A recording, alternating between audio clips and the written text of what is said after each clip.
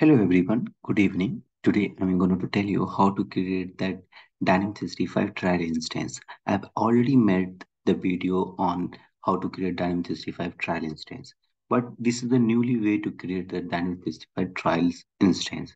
Just type the Dynamics 365 trial instance, you can land up here, get the trial instance free one. Now just select that any of the modules like sales service. Now today I'm going to select one of the sales modules. Just select the sales modules, and here I have given my name like Arshad Warsi 799, like my Gmail ID.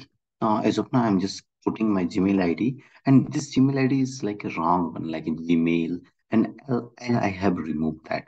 Like why I have done that one, because once I click Gmail, then IL. So it will not prompt me that create the new instance. So that is why I removed one of that later from that Gmail ID. Just clicking start your free trial. Once we click start your free trial, it will give the prompt.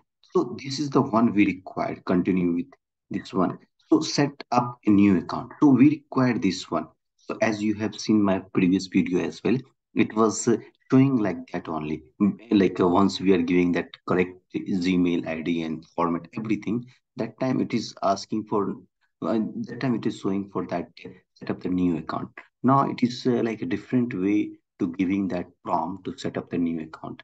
Now you can just select here. Now it will land up into the different page to create that trial instance of Dynamics 365. Now here you can give that proper your email ID. Now try to create that new instance in Dynamics 365.